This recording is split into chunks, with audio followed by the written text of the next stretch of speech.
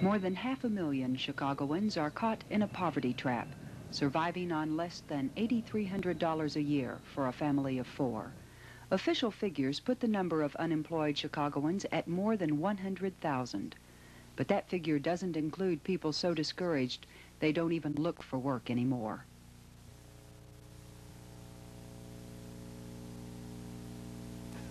This is a WSNS-TV Public Affairs special. Escape from the poverty trap. Getting hired today.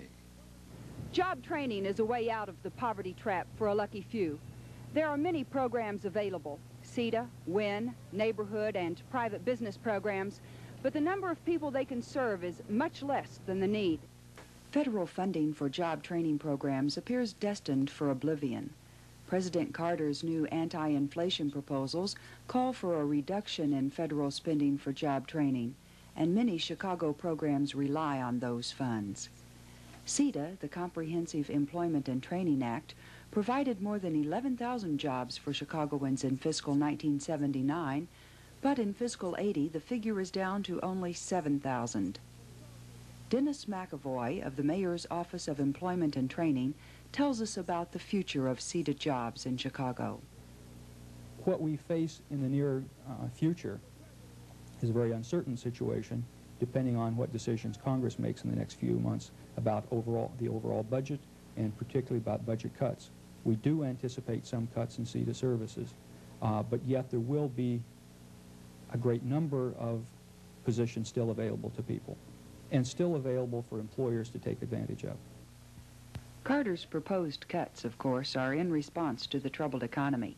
Agalise Miller, Employment Security Administrator for the Illinois Department of Labor, thinks Illinois won't see effects of a recession for some time.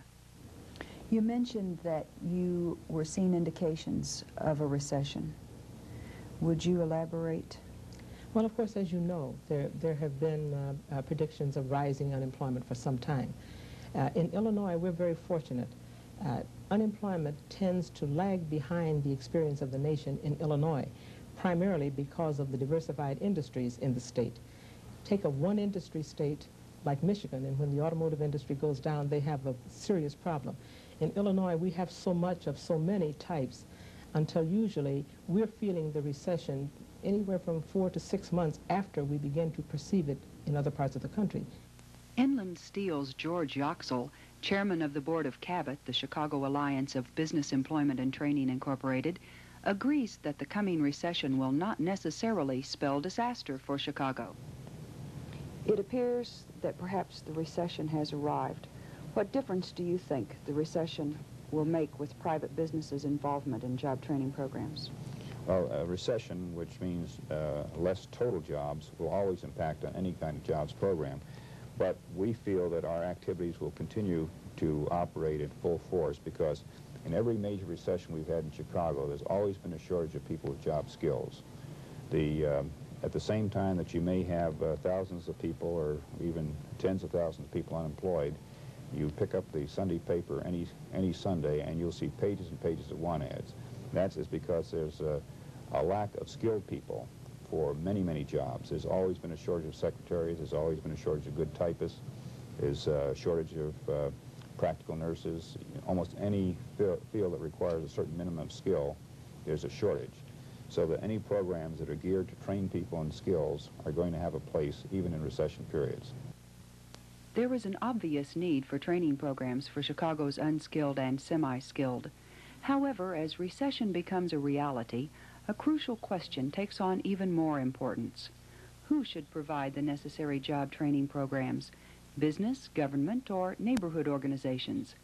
Central to this discussion is whether people want to work at all. Gene Cartwright of Standard Oil is a member of the Mayor's Private Industry Council, a group of business, labor, education, and private community groups. PIC decides the distribution of CETA funds. Our charge is pinned down probably in 3 things: to design programs that will meet the needs of employers. Number 2 is to manage those programs to make sure they're effective. And the 3rd thing is to try to minimize the bureaucratic red tape. What do you feel is the root cause of the unemployment problem in Chicago today? Well, there are a number of things, but the three things that groups that I belong to discuss and are quite concerned about, and you've heard the first one, it's not new, that's the educational process. I feel there is an extreme lack of working with the high school students today in getting a skill built into that student, in getting proper educational things we take for granted, reading, writing, computational skills. This doesn't have the focus that we need in the school system. Something needs to be done about this. I think there's another area, and that's our welfare system. I think our welfare system as presently constructed serves as a disincentive. For example, in our programs that the PIC is working with, if we're paying $3.50 an hour, what does that come to on an annual basis? Roughly, what, $7,000? Now, a welfare recipient is looking at, with a family of 4, for example, when you fold in the Medicaid or green card, the food stamps, and the aid-dependent children, a factor that would come close to $8,000 or more. Now, that's why I say it's a disincentive. I think that there's a tax liability that exists with the welfare system, because in order to even out what you would get in working on that first job, you have to make more than what you're getting under welfare, because welfare payments are not taxed. There's a third area, and it's one that Senator Stevenson has proposed a bill last July, which says that the minimum wage law is counterproductive to putting the youth to work. There are many small employers that would like to hire somebody under $3.10 an hour. It helps expand business when you can treat those young people who are out there available to come into the working system. This is something that needs to be looked at. I consider that also a disincentive. So it's basically, we need better training through the schools. We need to look at the welfare system as it is a disincentive and recognize some of the real drawbacks as it relates to going to work. And the third thing is certainly the minimum wage, especially as it affects youth. Operation Push is the vanguard of the black movement in Chicago. Ed Riddick is the staff vice president at large. We asked him about welfare and the minimum wage. A number of statements have indicated that welfare is a disincentive to work, and have in some sense attempted to correlate that to the fact that people on welfare do not want to work. As a matter of fact, they do want to work. There are some disincentives. For example, the fact that 3 of every $10 that they earn would be removed from their checks if they worked at all. And there's some other factors that serve as a disincentive. But there is every evidence that people, if they could find employment, would prefer having employment than welfare. Seems to me the minimum wage has to be sustained because, among other things, there are a large number of people in the public who support families on the basis of incomes that range in the area of the minimum wage or even below. In consequence, we find a vast number of people whose budgets do not even meet the low standard budget of the Department of Labor's or the Bureau of Labor Statistics figures. We feel that minimum wage is necessary to maintain a decent, at least a subsistence level of living. Consequently, we support the fact that there should be a minimum wage, and feel that those that oppose the minimum wage are looking at this from a very one-sided perspective. President Carter's recently set forth his new inflation plan, and it appears that the recession is finally here. What do you think the future holds for unemployed Chicagoans?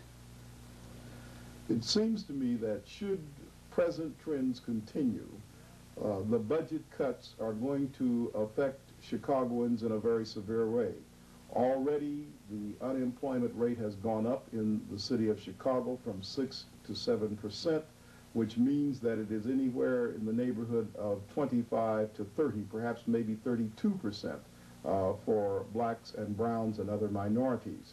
I think the future is very bleak for them because, as a matter of fact, if 1980 provides a period in which there is low possibility for securing jobs, these persons are going to find themselves in the hardcore unemployed area and further away from the prospects of earning a living.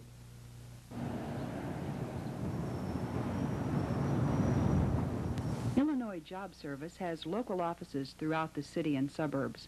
Lance Young came to the King Center Job Service office on South Cottage Grove to look for work. Lance, tell us about yourself. My name is Lance Young.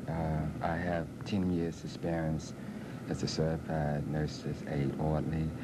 I have been working in nursing homes. Now, I guess it's very hard for me to get a job in a nursing home. I don't know why, I don't know what the reason is, but it's hard to get into it.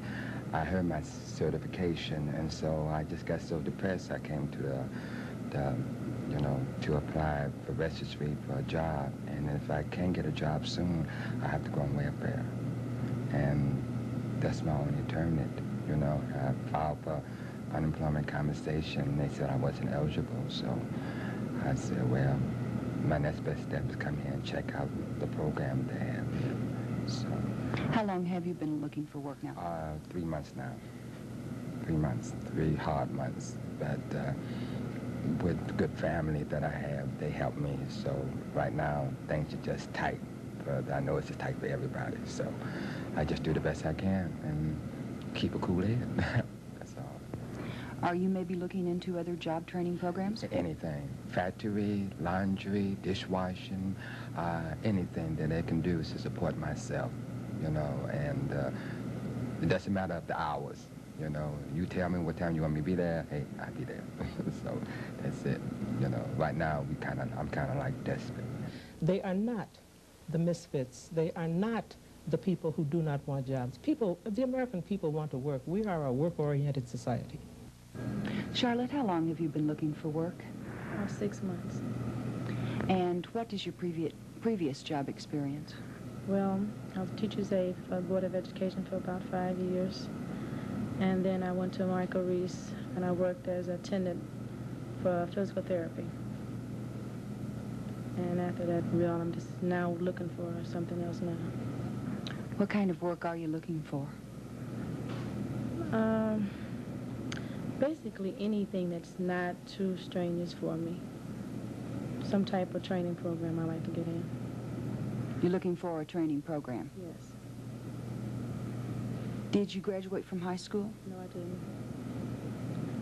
I want to get in the CETA program so I can take the GED and possibly get in some type of training. Do you have young children? Yes. Is that a problem for you? Sometimes it's a problem as far as the type of job that I might go apply for. If I have small children, sometimes they don't want you there. They don't tell you that, but I know that's the real problem. President Carter's inflation program calls for cutting back in federal funding to job training programs. What's your reaction to that? Well, it's going to make it harder for me if he really cuts it back, because if they start the programs, I really want to find a job then without education. So with the program, I can get something. An aspect of Carter's plan particularly disturbing to many is the proposed cuts in summer employment programs for young people. Unemployment in Chicago's Latino neighborhoods is 30%, 60% among youth. We visited the offices of Operation Search in Erie House on Chicago's west side and asked Latino activist Carlos Quintanilla what Carter's anti-inflation plan might mean to their neighborhood programs. Carter's plan will cut down services that are provided, such as ours. Employment and training programs will be eliminated in minority communities. law enforcement action grants will be also eliminated in the area of employment advocacy and social services. We feel that because of the cuts in social service programs that Carter is planning, the most affected communities will be ourselves. PSC, public service employments, will be cut in half. That means that services that are provided by Operation Search or any other organization are going to be eliminated, and therefore there's going to be less people prepared for job readiness courses, how to fill out an application, what type of jobs are available. So what it comes down to is that there will be an ultimate increase in unemployment in our community because there will be no mechanism to provide the services for them. So it will definitely affect community-based organizations, social service agencies like ours. George Hanlon is Deputy Director of the Department of Human Services, a major managing agency for the Mayor's Department of Employment and Training. We asked him about possible reductions in the department's youth programs. From what I understand of it, it's been proposed by the Department of Labor that the summer youth employment program would be reduced by 50%, and the public service employment program would be reduced in the neighborhood of 15 to 20%. We've been involved with the summer youth employment program for a period of 15 years. Last year, for example, we provided opportunities for 15,000 young people to work primarily with community-based organizations. To cut that in half to 7,500 youngsters would not only reduce the opportunities of those youngsters to have a work experience, to learn something about the world of work, and to be paid for that, but would also make it very difficult for those community-based organizations to operate programs during the summer. There are those who believe the government offers useless make-work programs. John McDermott, editor and publisher of the Chicago Reporter. So what do we do with the thousands of young people who do not have special skills? Do we let them simply rot on welfare? Do we let them float around in a dependent, marginal state of life? I think that's a terrible price to pay and a terrible waste of talent. And so make work, if make work means looking out for inventive programs in the public sector to help people get a place in the economy, to help people to work, I think that's worth doing. A good education has often been a way out of the poverty trap for many. But lawyer activist Tom Todd believes that feelings about education are different today, that schools and teachers don't have a desire to educate, and students don't have a desire to learn. And he has a challenge for today's students. Our children will have to understand that the machines that are so complicated now, that are dealing with them, are going to reach a point where they can no longer operate. And we're going to have to go of necessity back to a fundamental society. And those teenagers and those kids who have prepared themselves most with the fundamentals will be the ones who will survive. And you have faith that they're strong enough to meet the challenges? I think so, and it's our responsibility to show them that they have the strength. Chicago has a variety of opportunities for job training, from comprehensive programs such as those offered by the Chicago Urban League to small programs serving individual communities. When we talk about job training programs, do you think neighborhood training programs are inherently better than government programs? Well, inherently is a difficult word. I think, yes, to the extent that they are nearer to people. If they're well run, they are sensitive to the local realities.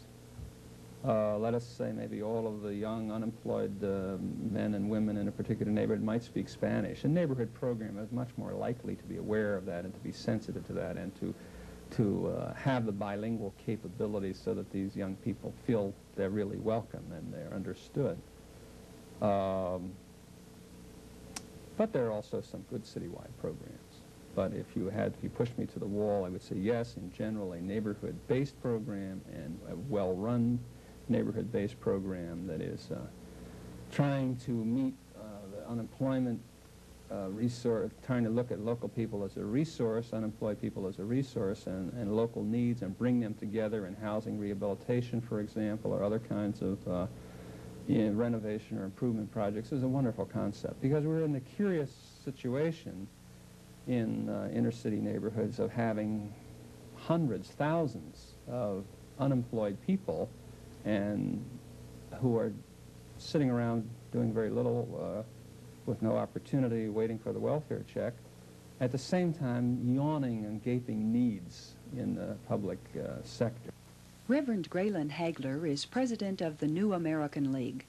Located in South Austin, the League has a goal of helping the city's 200,000 people in public housing. You do kind of the reverse from what we've come to expect. You bring the employer to the people, am I correct? Yes, we feel it's very necessary to bring the employer into the community so that, for one thing, I just feel that it's a much more of a secure place for the person who is going to be interviewed. And let's face it, a lot of people blow it in the interviews. And if you go downtown to some office, sterile situation, it's nervousness there. I get very nervous in that type of environment. And also, it's an opportunity for the employer to come out and see some of the conditions that folks are living in, and can, I think, better relate to what people are saying about, one thing, the need for a job, the real necessity to work and feel productive. The YMCA of Metropolitan Chicago has 5 outreach offices in the city. Dolores Jeffrey is Executive Director of Manpower and Employment for their community and employment training programs. In 1979, we serviced over 2,000 individuals. We not only serviced them through employment opportunities, but referrals to training, just you name it, counseling, all kinds of supportive services we have provided. We also service them through areas of referrals to other agencies if their needs call for that. If they're having personal problems of some kind, they might need some professional counseling. We also make those kinds of referrals too. If you're serving somewhere around 2,000 people a year, do you have to turn people away? We turn no one away, Linda, no one. We try to provide some kind of service or a referral for every individual that walks through our doors. If we don't have a job for them immediately, then we tell them to check back with us in a week, and we try to find a job to match that individual's skills. Or if he has no skills, then we will provide training if possible. Metro-wise CET programs are partially funded through CETA. Located in the Sun-Times building, Training Incorporated is an example of the possibilities when the public and private sectors work together to meet the needs of the community. A clerical training program of the Central YMCA Community College, Training Incorporated offers tuition-free schooling made possible through CETA funds from the Mayor's Office of Employment and Training. Contributions from private businesses, specifically Chicago United, provide a bright, pleasant office environment. Ernestine Palmer, a new student, is positive about her future. You're a new student. Your program's just begun, and we've learned that you get training in various areas. Is there a particular area that you found that appeals to you already in which you think you'd like to work? Yes, I think I would like to be an accounting clerk. I have in-depth knowledge of it now, and I think I could be a very good accounting clerk. We asked Director Carol Walters what makes the Training Incorporated program so special. The fact that it is located in a business environment. We're right here in the Sun-Times building and in Chicago, right in the heart of the business community, helps the students rub shoulders with people that are already in the workforce, to see themselves as a part of that. And the image for them is that they are already successful and a part of the business world just as soon as they arrive. Carol, you told me that you have a rather unique way of dealing with tardiness. Would you tell us about that? All right, we have a number of ways of dealing with tardiness. First of all, the student signs in just like they would if they were punching a clock on the job. If someone is not here by 10 after the hour, we would call them and do a workshop on why they're not here and what would help them get here, so what are the alternatives, so that they can become problem solvers. Occasionally, we also lock the door at 9 o'clock. And if you're not here, then you might go and have coffee for an hour and think about what it would take to make it on time. So that punctuality and all of the qualities that are going to make for success on the job are taken very seriously, and the students have a chance to think those through very well. What is your success rate? How many of your graduates get work? We're very glad to say that. It's 97% retention to graduation, and 93% or over 90% of every class lands a job at the end of the training program.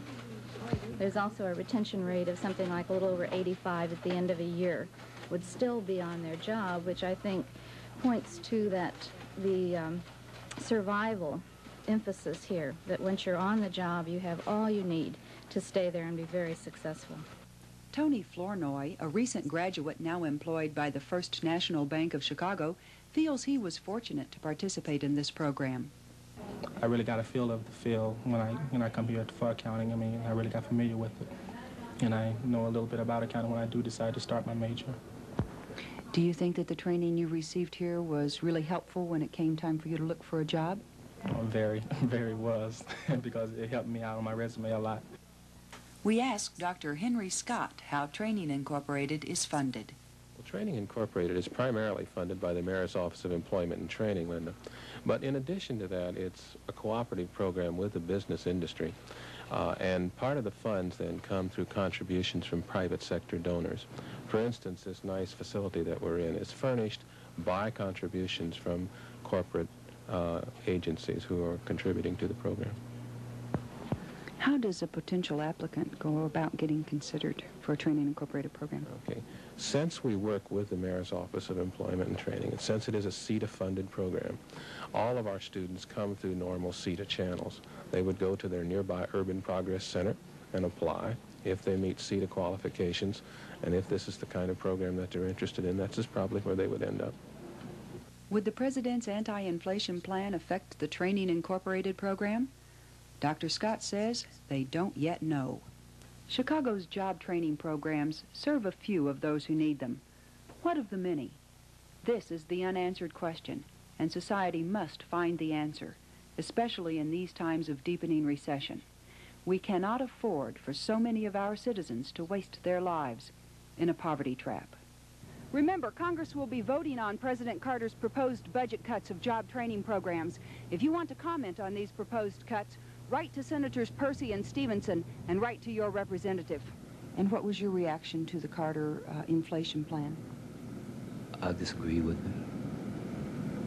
Why? I mean, well, if they cut out the programs, well, how can I learn, you know, a different trade? I'm trained for a construction worker. But if you cut the program out, well, if they tell me to go to a factory, I couldn't do nothing, you know. If I get a job there, what could I do if I don't know? You know? Do you have a family to support? Sure. I have 5 kids. A wife and 5 kids.